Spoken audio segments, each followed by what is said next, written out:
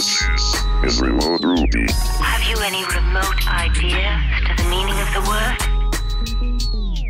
I was going to check, but we're live. We're live. Oh my God, we're live. We're Holy live. crap. Who did that? Oh my God, we're having a fire sale.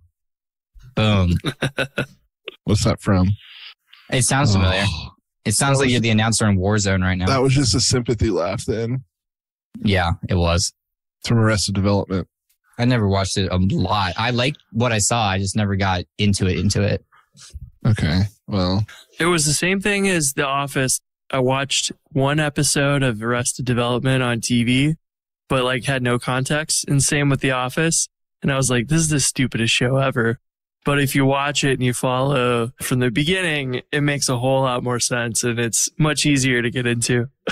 I've seen enough to like understand. And also their cast alone, like Jason Bateman, Will Arnett, and I can't remember her name, Mallory Archer from Archer.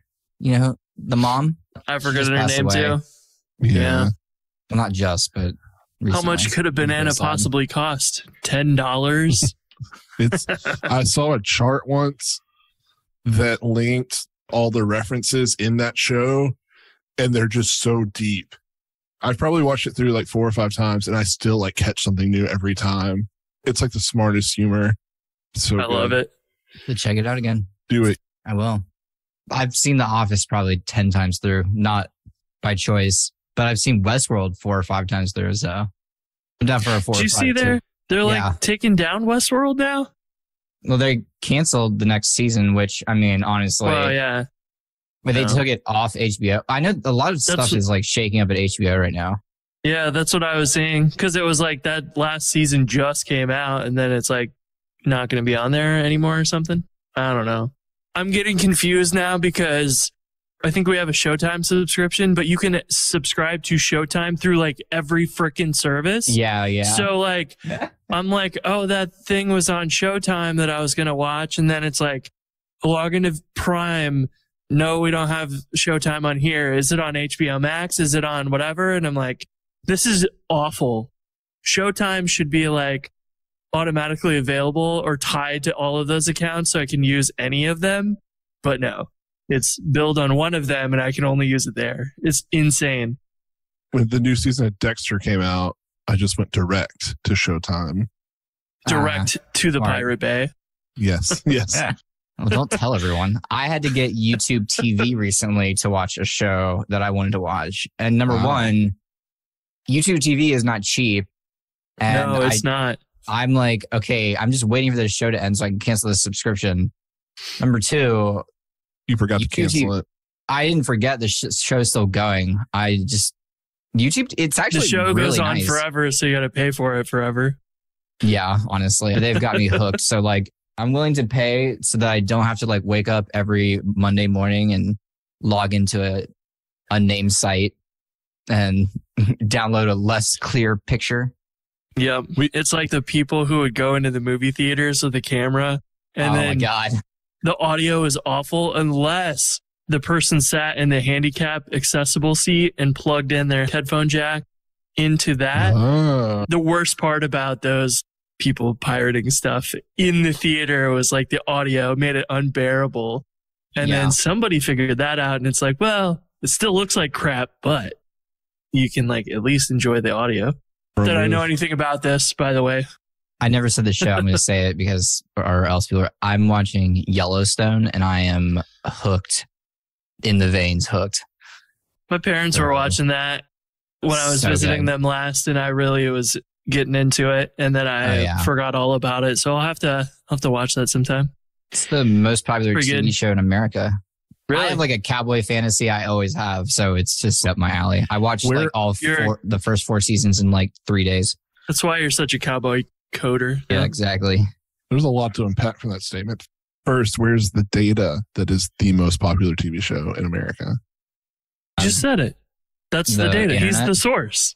I read it on Reddit, so it's gospel. I think like they use Nielsen ratings or whatever to determine that in the United States. Still. This is a good segue Who is into Mr. conversation Nielsen? We had yesterday during an incident at work Yes. We So were bamboozled. in the United States, if a fellow American says Southerner, they're talking about the Southern United States. But does that context apply when we say Southerner and we're talking to people globally? South Equator, Right? Or Southern in their South- country. South Hemispherians. Yep. But we conferred with someone in Brazil, and it sounds like their South is not too dissimilar from our South. Exactly. In the context of Brazil. Yes. So So with- far, it works out 100% for me. No Andrew one has also- told me differently yet. Andrew also, in the middle of this incident, said, did you know that an adult human hand can fit inside an eagle's talon? And then proceeded to send us a picture of this, which looked photoshopped. Because Jason didn't believe me. He just doubted me. And Jason's like, I don't believe you. That, okay, you could argue that I shouldn't have brought it up in the first place, but here we are. Jason's like, there's no way I don't believe you. And I'm like, oh, I'm going to go find it on Reddit. And I showed him, and he's like, oh, that's fake news. Then we took it to Chat GPT-3 to get the Yes. source of truth. And it Which we said, understood differently. well, I don't know if it's that, but it started by saying it is unlikely that an adult human hand could fit inside an eagle's talon. And then Andrew, it proceeds to then explain why. And Andrew's takeaway was it's possible, but you shouldn't do it. But that's not what it said. It said it's unlikely that it would. No, it was saying that it's unlikely a human would put their hand inside of an eagle's talon because the eagle would just bite it off with its razor sharp It dinosaur said teeth. it was unlikely that it would fit. I don't know if I saw the word fit. That's literally the question I asked it. You and the person in the mirror are gaslighting me a lot these days. Oh my God. Oh, you But- are. I can't showed do you this. though, the I eagle can't do though. this anymore. Eagles have huge talons. That's all I'm saying. Go look it up, people. Some of them are huge. All right. And Yeah. watching eagles fight is. On that note, Hold on. How many eagles have you seen fight? I would love watching nature documentaries, dude. David Attenborough. I wish he was my grandfather.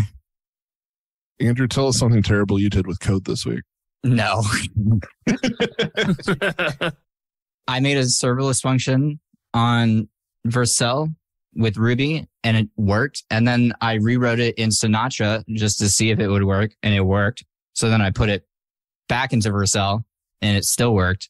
And now I have the project 90% done, and my brain is not interested in the final 10%. Okay, so where did you, because you did land that on this? 90% 3 times. Yeah, exactly. See, you're starting to pick up on something, right? This is not the only place I've done this. Give us one example of another time you've done something 3 times. I have rewritten my website in the past 6 Well, months at I least 5 times. Yeah, I was going to say, I didn't ask for a 20 timer. I asked for a 3 timer. Okay. I rewrote my VS Code settings from scratch 3 times. No, actually, I've probably done that more than From 3 times. scratch? Yeah, I like deleting them and just starting over. I really need help. This is a cry Chris- for help. Chris, tell us what you Man. did with code this week.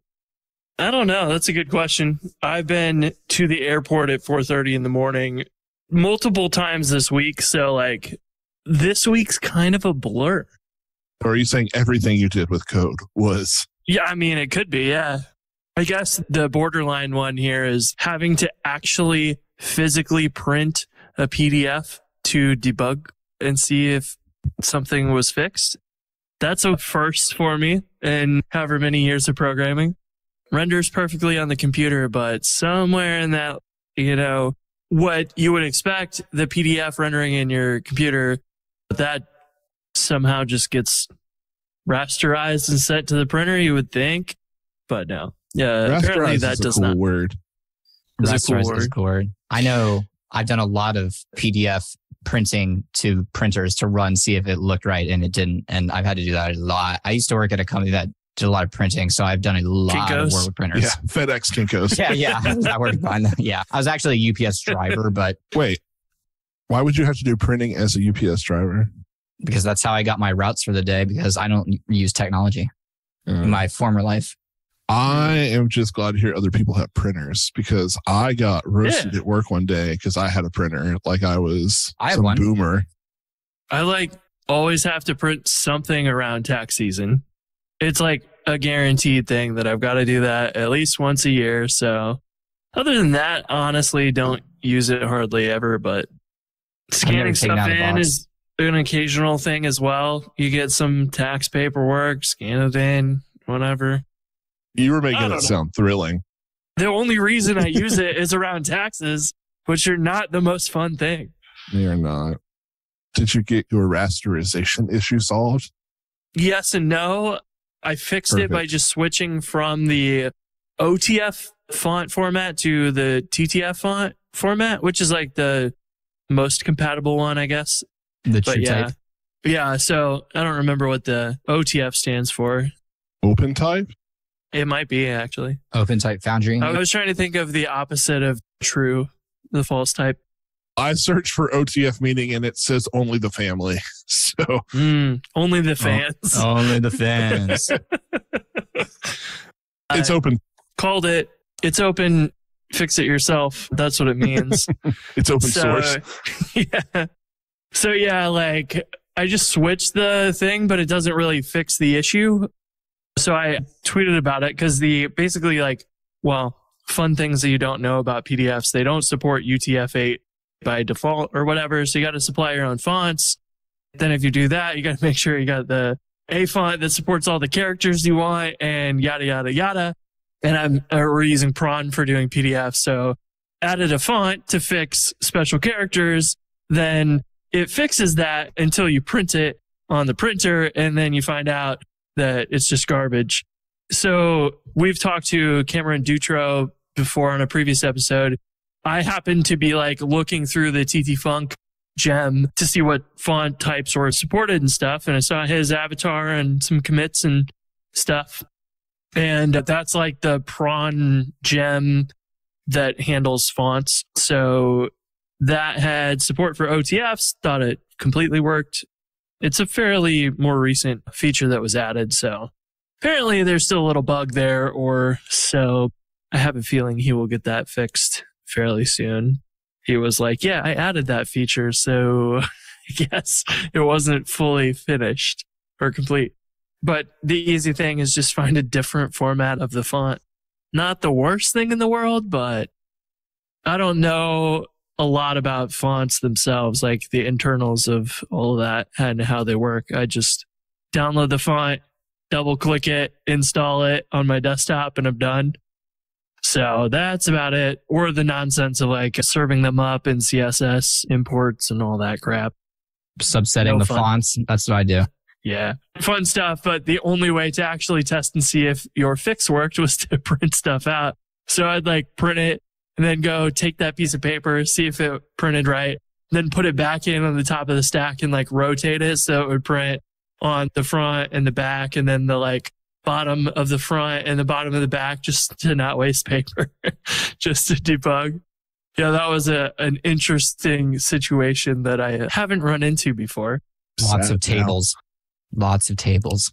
Printers were a lot better back in the day where you had to tear the little nubs off the side. Dot matrix. Yeah. And they like had their own built-in soundtrack, basically. My dad's computer system at work was using dot matrix printers until like 3 years ago. And when I was a kid, yeah, things were really slow in the automotive parts rebuilding industry. And my job as a kid was to like shred those dot matrix papers. And the shredder was probably from like the 70s. It's amazing I didn't like physically harm myself trying to shred that stuff. But I have fond memories of those green and white papers. When I learned to code, it was on this old Magnavox computer that ran DOS, and we had a dot matrix printer and stuff. And I remember just like, this is the coolest thing. Then it was like, well, what the heck do I need to print? So I fiddled with it for a bit, and that was about it. When I learned to code, jQuery ruled them all, and I learned to code in 2022. I'm saying jQuery is still Bay. So we are doing a thing called Tech the Halls, where for the last 2 weeks of the year, because we're off between Christmas and New Year's, we are making some minor improvements to the app at Podia. I finally got to go back to my removing Webpacker work that I started 2 months ago. Hey. And it only took a day to get everything, because I only had JavaScript left. It only took a day to move everything. Isn't that over. how it goes? You like put a project down because you're like, we'll never finish this. And then you come back to it 2 months later and it's a day's worth of work. And you're like, we could have just done that 2 months ago. The problem is we still have a very small set of pages relying on our old assets. So like we have some JavaScript in the asset pipeline still. jQuery. So one of the problems I had was that one of our major pages left still used jQuery UJS. And so I couldn't just abandon it. But then when I tried to like, we'll use Rails UJS, you can't use them if they're both loaded. I had to rewrite that page before I left for my sabbatical so that when I came back, I could remove the jQuery UJS dependency. But I did that. I had a couple of interesting things I ran into. So we're using ESBuild, and there's a Stimulus importing plugin for ESBuild. So instead of having to manually import each controller, basically like what the Webpack helper did, where it can just like traverse a folder and load all the controllers. And that was okay, except I had to figure out how to load multiple folders that live side by side, but not all of them. So I just used that plugin, import 3 times, and aliased the definitions. And then I was able to say like .concat, and just concat them all together. And that worked.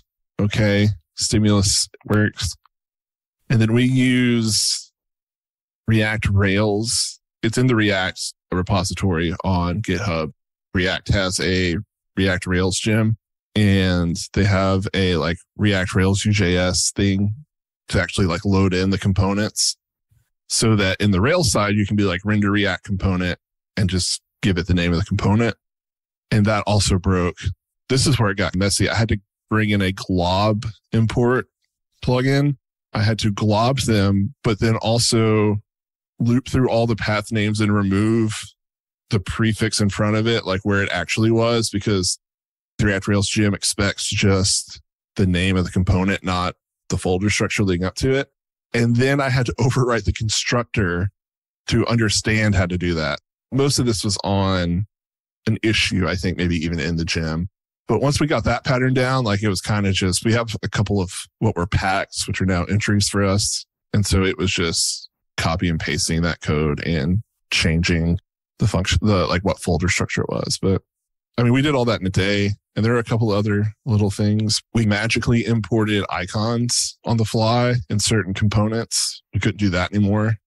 I built an object where each key was like the name that we were sending from the props, and the right-hand side of it was the actual file, like where it is.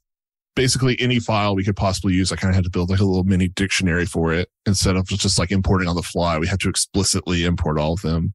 But I feel like that was the 3 biggest things. And we have a lot of JavaScript. So the fact we were able to ship it so quickly, I was really happy with. 3 months, but 1 day, really, for most of it was pretty good. Hi, my name is Andrew Mason, and I'd like to tell you about Honeybadger.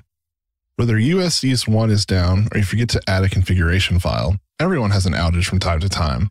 When your next outage occurs, transparency is critical. The difference between a minor annoyance that people soon forget and a fiasco that creates sustained resentment is how you communicate. That's why you need Honeybadger. Honeybadger is a crucial component of your incident response plan with their uptime monitoring service that now has an exciting new feature, public status pages. Create a new status page with custom domains, branding, and more. Don't let Twitter be the only way your users can find out if your app's down. Sign up for Honeybadger to improve your incident response with a shiny new status page that you'll be proud to show users. Visit honeybadger.io and start giving your users a better experience today. Let them know that Remote Ruby, and specifically Andrew Mason, sent you. I did the same thing with the Stimulus imports and stuff, and then made the ESBuild Rails node module. So if anybody wants to like just grab something and have that done, that's what we use in Jumpstart Pro and everything. It'll go in namespace stuff as well. So if you're importing Stimulus controllers folder with several folders below, it should handle all that properly for you. And then you just like I forget. It's in the README. Like you just loop through and register your controllers and you're good to go. But yeah, that is a pain. You reminded me of, they pulled over the confirm modal to Turbo, but they don't have support for the disable with stuff anymore. I don't think that got moved over. And like you could use the stimulus controller for it, but it was very convenient just to have it automatically done for you. That's one thing that I wish would get figured out and handled. And that old stuff could just be changed ideally to data confirm and data disable with to data turbo confirm and data turbo disable with. But I know there's some discussion about like, do these really belong in turbo or not? And to me, turbo's already handling the link navigations and the form submissions, then yes, that was the whole purpose of the disable with and confirms anyways. So if the tool is going to be doing the navigation stuff, it seems like it makes sense to have that done. But I haven't looked for a while to see if any drop-in stimulus controller replacement or anything was done for that somebody had maybe shared or whatever. But I think that was like the one last thing I was like, really, I can get rid of them or ignore them for now or whatever. Like they aren't the worst thing in the world, but it's nice to have the button disable while the form is processing. And if you can make it really simple and easy, that's great. I've had to write so much JavaScript to disable freaking buttons in the past month. So I completely even forgot that used to be a thing. And I'm like, oh, we just always lived in this hell where I write JavaScript to disable all these buttons over and over. This is more generic use case because we're talking about like submitting specifically, but there is also some functionality we use at Podia now where we're actually looking at like form validity and using CSS will disable buttons if a form's not valid. Like if a field's required and then there's no content in it, then the button's just disabled. And that's, I know this is a different thing, but that's something I've really enjoyed is it's just a nice little touch that I really like. And I'm in this kind of deep thought cycle of like, I think a lot about the front end right now. And I'm really mad at the front end. So anything. You mad, bro? I'm mad. You big mad? I'm frustrated. I'm frustrated that all the cool stuff happening in front end is mostly happening in React and Vue and projects like that. And that. While you were talking, I was just searching the issues about this, the form disable stuff. I forgot that Sean Doyle had made a PR that's actually really freaking cool. So you make a button with 2 spans inside of it, and Turbo will automatically add the disabled attribute to the button when it's submitted or whatever. So then you have just CSS swapping which is visible instead. So it will automatically take care of it for you. But there's, of course, now a button instead of an input element, which is, I believe, required in order to do this because an input isn't going to support HTML inside. Then you've got to have these 2 different spans that you put inside of your button, which you've got to then have some way of generating that. Maybe you build yourself a helper for it or whatever, but it's going to be a little bit more annoying than disable with and a little data attribute there. But it is possible. I did forget that. I don't know that it works on links or whatever, but I don't know that I ever really used it on links, mostly just form buttons. But sorry, I'm with you. The front end is 100% the hardest part right now of anything we build. And Turbo is getting a lot more complete finally, which is good. But, you know, it just feels like the thing you always have to think about, how do we solve these problems instead of like, there's a pattern available that we just follow. And Turbo's only a slice of the problem to me. It helps Turbo and things like HTMX that build these ways to do the kind of the reactivity part. But even still, one thing that was really cool about, I guess it's still really cool, but one thing that was really cool about Bootstrap is you didn't have to think. Once you learned the system, you just used it. And why are you shaking your head, Andrew? I'm so triggered. That is not true. No. If you are in your Play app or your personal side project, sure. In a production application, I have worked with Bootstrap for the majority of my career, and I can tell you right now, it is not just slapping button tags everywhere once you get at that scale. Why not? Because it becomes this disaster where you have to try to override things because someone before you tried to override things and now you're overriding more things. And so that doesn't sound like Bootstrap. And you have to have your Bootstrap classes in a very specific way. And if they're not in that very specific way, then things are not going to work. So when you try to wrap certain things in turbo frames, all of a sudden your CSS doesn't work for dropdowns and things like that. So that doesn't sound like a fault of Bootstrap. Like that sounds like a fault of someone trying to override Bootstrap. No, I'm sorry. It's not Bootstrap's fault. It's when used, I often find that happening. So I'm zooming out a little bit because yes, we use Bootstrap at Podia and it causes trouble even at Podia because Bootstrap itself doesn't have everything we need. Bootstrap's just an example though. Like if you work in that design system and you stay there, you get a lot of functionality for free. Yes. Tailwind UI is really awesome.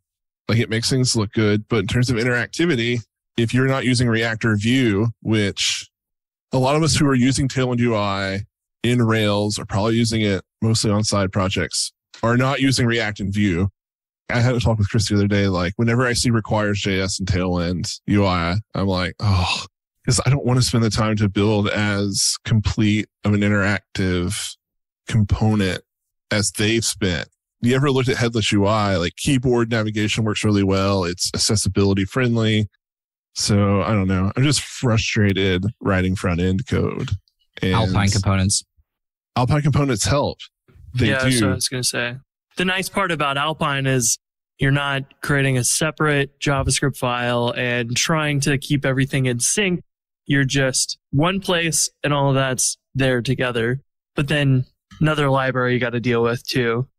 Yeah, I like Alpine. I freaking love talking to Caleb. Something's just missing for me still. I think it frustrates me like when I looked at there's 50 different React UI libraries, have every component you could need and props to customize them. And then you don't think about it. You just build these interfaces with React, but it comes with a bunch of other trade-offs like build tooling. And when something doesn't go exactly how it should, you got to get into the depths. So maybe it's not a solvable problem, but it's frustrating me and my patience for it's getting thin. Yeah, it's not easy. What? That would fix it. TypeScript? Yeah. Prototype.js. Let's go back in time. Okay. Backbone? When things were easier. The member berries. Remember when we just had jQuery? Yes. Remember when there was just the CDN? Yes. Remember. I mean, building UIs wasn't great back then either. Maybe that's the trick. We just have to be okay with shitty UIs.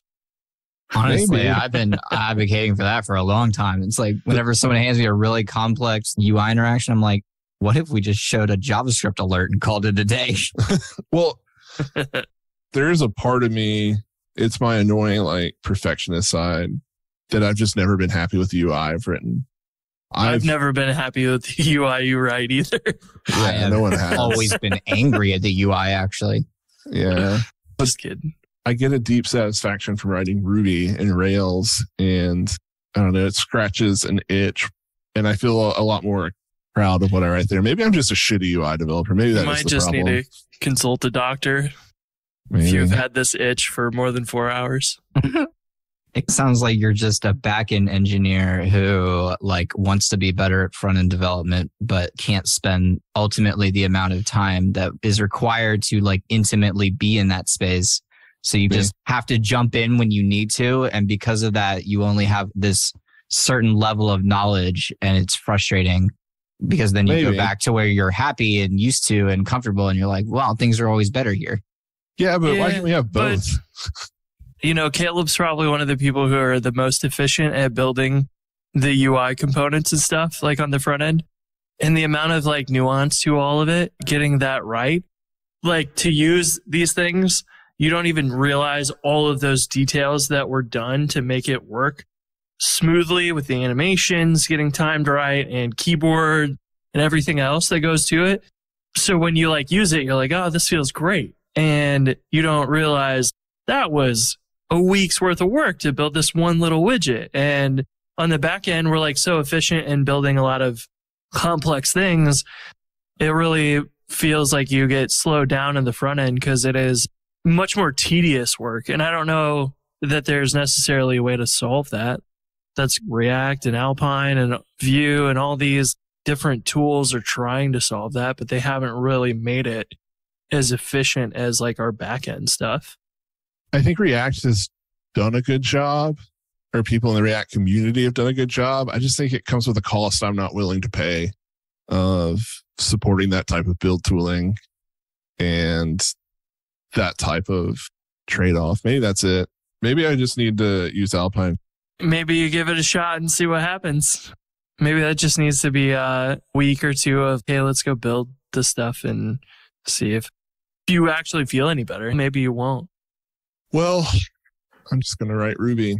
And speaking of Ruby, we started to, as part of Tech the Halls, also rename some models that have changed their domain naming in the last couple of years. So when we used to allow you to send newsletters, which we have renamed within the company as Broadcast, we allow you to send campaigns, which are emails that drip out. So therefore, they used to be called a drip sequence in our app.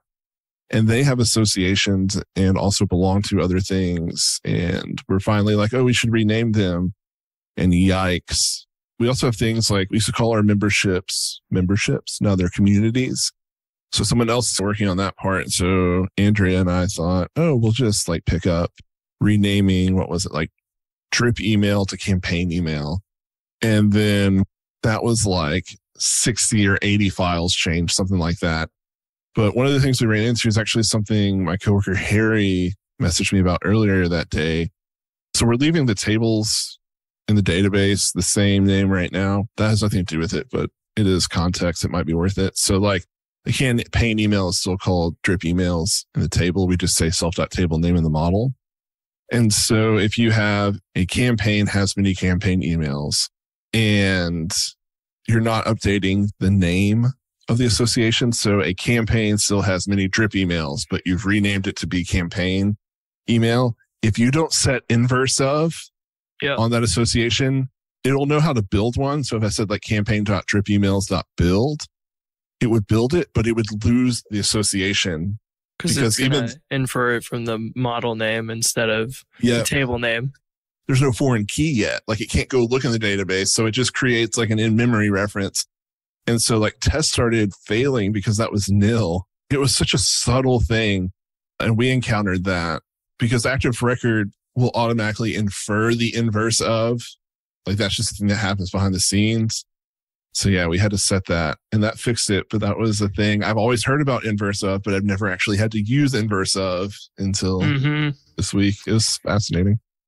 Yeah. And if you use the inverse of, that uses the association name to generate the like drip campaign ID or whatever, the parent model. And you can override the foreign key, which is what we were doing. And so it worked. Yeah. It worked with actual like records stored in the database. It was able to find those. But when it actually came to... Right, because that only affects the actual query portion of it, not the assigning new attributes and association stuff. Yeah, you don't think about that because it's so automatic 99% of the time. But when you're doing these things and you want to preserve the database columns as is, because that could be a maintenance task, a burden to run maybe at night or something that you have to do that, or you have to run 2 columns or something and transfer stuff over right to the new one. And it ends up getting like a lot more work than you expect. But the regular Rails path is like, sick. This is so easy. Like, voila, we're done. And then you went off the rails, bro. I did. Yeah, it's fascinating. And it's in the docs. You can just go find it. They have a really good example. I didn't even think of that. So the way I like, Harry and I traced it down, I was like, oh, we'll just bundle open Rails and pry in all these like points in Active Record to find out where it was. And once we, which option that's using, yeah. Yeah. And then when it's like, okay, like this reflection type is nil, but if we set it back to what it was before, like we recheck out main, there's actually like a reflection type here that is the association it should belong to. And it's like, okay, now we know why. And so if you've never bundled open and just pried in, it's my secret sauce. It's maybe a trash way, but it works. Oh, it works great. And it teaches you about how Rails works internally, I think, which is going to give you the most tools in your tool bag for the future. Like you'll fix this problem, but 3 years from now when you end up renaming something else and you're like, oh, what the hell did we do last time? You'll remember we need to go look at these parts of Rails because that's where it was. And you may not know exactly what the option was you had to specify or whatever, but you know how to find it. That's the real trick that you learn there. Am I the only one who reads those options for the associations? And there's like as and inverse of and several other things. I always read the docs and I'm like, what the hell does this mean? It's never super clear. Like, do I use this one or that one? And then am I doing it right? I always like when I end up doing something complex like this, I like have to try a few things and then run it in the Rails console, just confirm it works. Because for some reason, the naming of some of those options and the descriptions of them is just not crystal clear to me when I read it. It's confusing. Some of those things, if you know a lot about databases and associations and things, like maybe you do just understand. But a lot of times I feel like I don't understand those types of things until I encounter them. And even then, I still don't necessarily understand it. But once you encounter it more than once, then it starts to click. So I maybe still don't even fully understand inverse of. Maybe I need to encounter it more. You'll end up starting to maintain active record for us, and then you'll finally understand it. Yeah, that'll be it. And then I'll go write jQuery. That'll be my escape hatch. On the back end? Yeah. Oh, wow. Where's jQuery for Node? That's all I'm saying. Yes. So server-side right now. jQuery. In query. Better get that No repo query. name. That's all I've got. I think that bundle opening a gem should be the encouraged way to debug. Honestly, it's not as easy the more junior you are, but like Chris said, it gets you more exposure to like what's happening underneath. And I think like just reading something, you find a blog post and you're like, oh, copy paste, like this works now. Perfect. And you don't actually learn. You learned what the issue is. The issue is that the key for this was not correct. And so now you intimately know more about Active Record and intimately know more about Rails. And like Chris said, you know where to go find that. Yeah, I would highly recommend if you're not using Bundle Open, definitely maybe try it the next time you encounter an issue and see what Rails is doing under the hood or see what that gem is doing under the hood. And I don't know, it can also help you maybe solve the problem a lot quicker if you can accurately identify what the problem is. Mm-hmm. I think that's what you really are forced into. This is what the heck is actually happening versus you read the docs and you're like, maybe this applies, maybe it doesn't. I don't know. Hopefully I'll find something that's actually as accurate to what's going on. And I just wanted to mention too, like when you were talking about how it's hard for juniors, what's nice is if you can step through the code line by line though. So if you put in your binding IRB, the second you call some library line or your association or something, if you can step through that and then look at all the instance variables and local variables that are actually inside of Rails or whatever library it is, you can then run them line by line and you see like, oh, it took this association, it looked for this relation name out of that. Then it converted that from a symbol to a string. Then it looked in the attributes for it or whatever. You start to like piece it all together. And if you're just copying what Rails was going to run or the library is going to run line by line yourself, then you get to inspect every step and see this is what it's doing. And it goes down this branch and we can ignore all this code because it hit this if statement and we're not going to have to deal with the else or whatever. And you like start to piece together the exact little steps along the way instead of going from like here straight to the error And that's a big leap because that could have made 100 function calls or something in between then. If you are a junior trying to do this, copy paste every line of code, then follow it along in the actual source, and you'll like have a much better understanding of it, and it won't be that scary. My cat's having a little soccer game over here. Say, there's a World Cup going on behind you. What are you doing? He loves his ping pong balls. Same. Yeah. All right. See you next week. All right.